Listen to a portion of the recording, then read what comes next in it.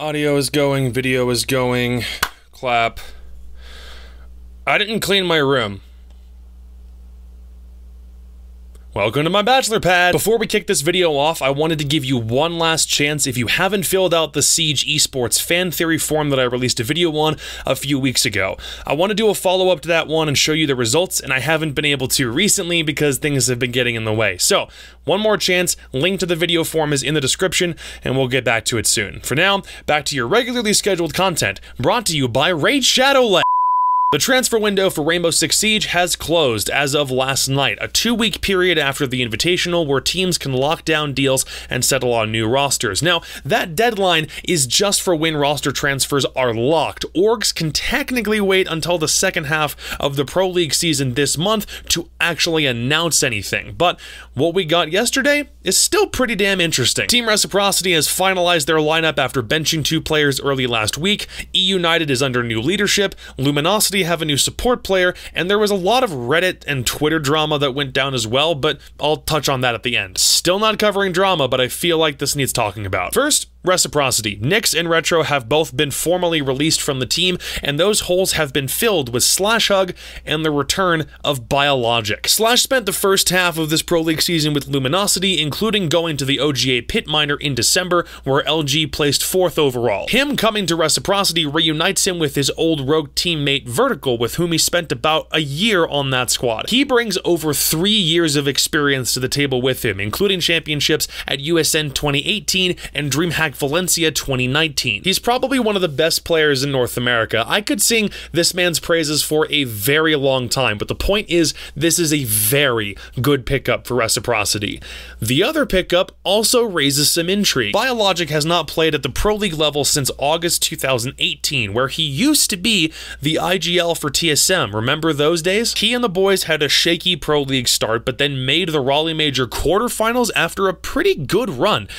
And then right afterwards, he leaves the team and TSM cuts him from any additional promotional material. When he left, he cited personal reasons, but then allegations started getting thrown around left and right, there were some pro players getting involved, and without any tangible evidence, the competitive community seemed like it was ganging up against him.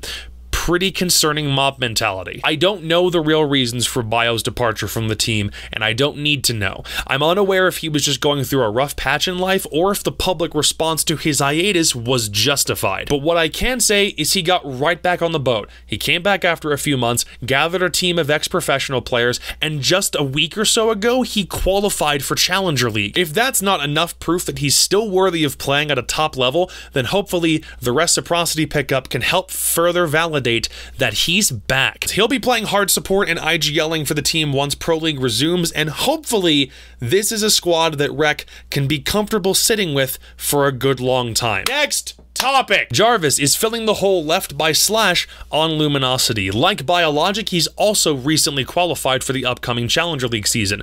He's also an ex-pro. He's also a support player.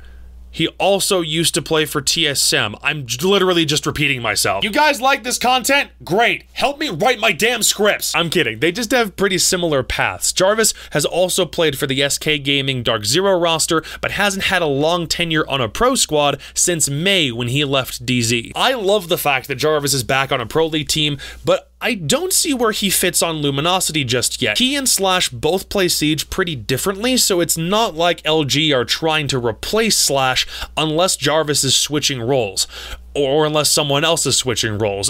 Someone needs to make a change within that team because right now they have a 6th place hole in Pro League to dig themselves out of. I don't know what this team's really going to look like with him on it, but we'll find out in just a couple weeks. Next topic. Eunited has made a coaching change, releasing Execration and signing Bagel after a brief stint with TSM that ended after the invitation.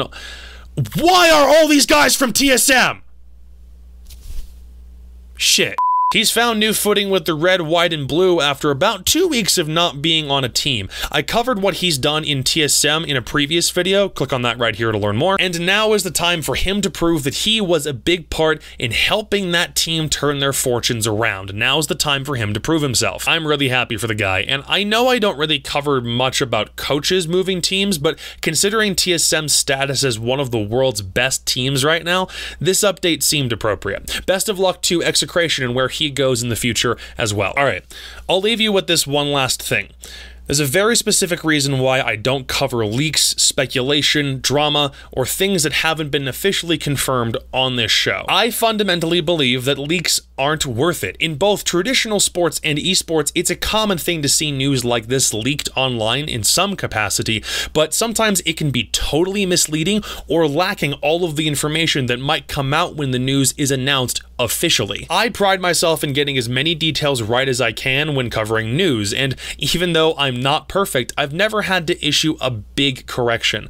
I'm also not interested in the clout that comes with being the first person to leak these details. With me, it's not about being first, it's about being right. And since I can't upload videos super fast anyway, I'm comfortable waiting for official public word before I say anything. It's why I haven't talked about the current Challenger League drama, or whether players leaving specific teams is true, or other things that the Siege community at large does not know yet. Being more connected now means I know some of what's going on behind the scenes, but not everything. I want to be a trustworthy person to know, and I don't think talking about drama or leaks is a good look to help me get there.